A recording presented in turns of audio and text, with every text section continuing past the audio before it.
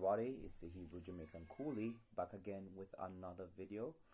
And in recent news where it showed that Navy Federal basically declines 75% of its black applicants, even though they have possibly $140,000 in annual income, compared to a white applicant with even less than $60,000 annual income.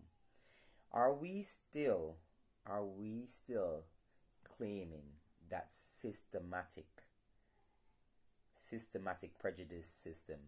I don't want to use the R word, but you know what I'm talking about.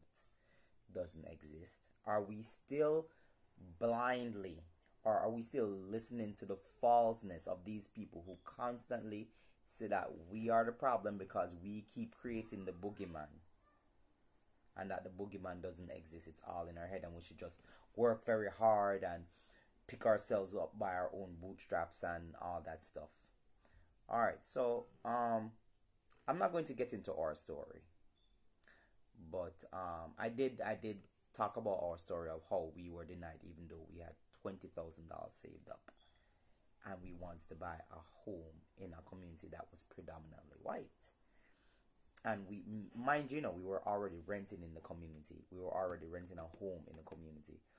So, the bank saw that we were basically renting and we wanted to just own a home in the community. So it wasn't that we were even, you see, alright, anyway. Let me tell you something. Do you know why they don't want to give black people reparations? Because they are ultimately fearful that when they give you exactly what they owe you, the amount they owe you, that you will not squander it, that you will take it and do exactly what needs to be done to build, uplift, and assist your people in progressing to the next level. And they are afraid of that for this main reason, that you will stop participating in their system, because they need you to participate in their system. They need you to put your money in their system. Even though they claim that you are a minority in their system, they still need the billions of black dollars that goes into that system, whether it's through taxes or buying certain products.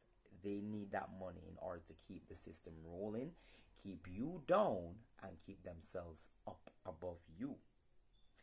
They're afraid that if you get the money, of course you're going to have certain people that will squander the money, and that's with every group. You're going to have somebody who is not used to that amount of money, and even if you're not used to that amount of money, some people like myself tend to just put the money away and try to read up and try, because there have been times in my life when I've gotten raises and I'm not used to that amount, I kind of just put the extra away. I put the extra in the bank and use what I usually use to survive. So every time I get a raise, I usually put the extra away and use what I usually use to survive. So for instance, if I'm used to getting say $20 a month, I'm just saying, and using that $20 a month for survival, rent and groceries and gas and bus or whatever it is, and then eventually I get a raise for $30, I'm gonna put the extra $10 away and still use the $20 for my daily survival needs, because the $10 is now extra because I've already gotten used to surviving off of $20. So that's what I usually do with when I start to get extra money. They're afraid that you're going to create a system that also not only will rival their own, but surpass their own and cause other nations to want to do e-commerce with you and not them. They're afraid that if you create your own system, that it works so well, so very well, that it will ultimately cause their system to collapse, and that they will be the tail coming to you for money and not the head giving you money. Scripturally, we know what that means scripturally, being the head and being the tail already. All right. Um, so lately, I've said this before, and I'm going to say it again. I have seen a lot of palm colored people in the lower depths of a Philadelphia neighborhood. And I'm not talking Latino, I am talking literal blonde hair, blue eyed, or even redheaded, pale skin, what people would call even gingers in lower class neighborhoods, as if they can't survive in their regular suburban neighborhoods. And I'm seeing more of dark skinned, melanated colored people moving up into suburban areas. I'm seeing more and more every week when we go to our Aldi's. I am seeing more and more families that look like they usually shop in Target, shopping in Aldi's, and looking very fearful of us. Some of them very fearful, some of them just like going about their business. But I find it very funny that all of a sudden we're not the monsters you put us out to be when you have no other choice but to be around us. Right?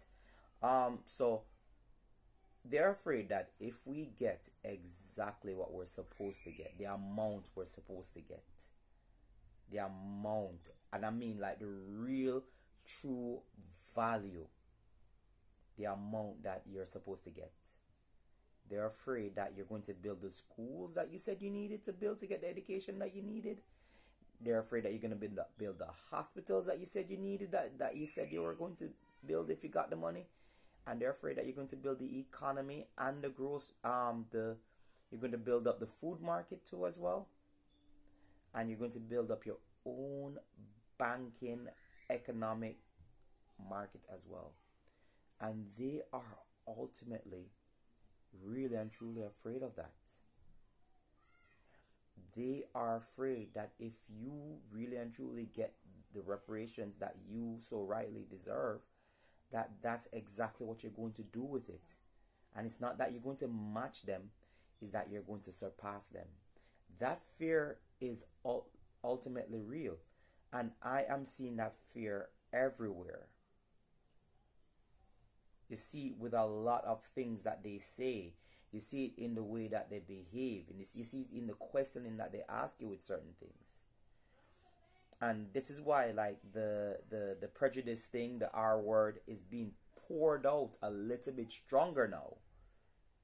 Because it feels as if they're trying to put us back down into that little hole that we crawled out of, that they dug for us. And they're having a hard time pushing you back down into it without looking like a villain. And so they're asking themselves, how can we do this in the most humane way possible, but still get it done? How can we put them back down at the bottom of the ladder in the most sincere and humane way, from reaching at the top of the ladder and not look like the villain? It's too late. You are the villain. You have been the villain for a very long time, and you continue to be the villain. That's just my 2 cents for today. People, we do need to build our societies. Those are the solutions. We have to build our own schools. We have to build our own hospitals. We have to build our own grocery stores, our own Walmarts, our own superstores, our own, and I'm saying really and truly, black-centered businesses. We have to have black-centered businesses. Now, when I say that, I don't mean that all the other ethnicities can't come. No, they can come, of course. But these businesses, they are not centered for them. They're centered for black people. They're centered for black people mainly. So when these people come, they are in the minority. You understand? And the people that are being taken care of in our businesses are in the majority. So if we have only one space at a black school, and there's two applicants, one black, one black and one non-black, it's gonna be the black kid that gets it.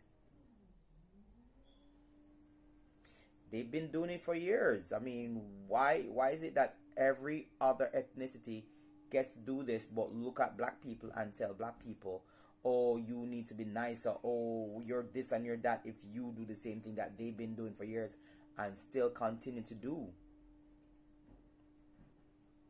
Anyway, I don't want to ramble on or rant. I just wanted to give my 2 cents on that situation of why I believe that, you know, even in Jamaica, we're trying to get our reparations that we've been saying to the UK people. But when you say Jamaican people, we should mean black people, because all those Ukrainians that are now flying down to Jamaica and all those other ethnicities that are now flying down to Jamaica and claiming now to be Jamaicans, do they get the reparations too? You see what I'm saying?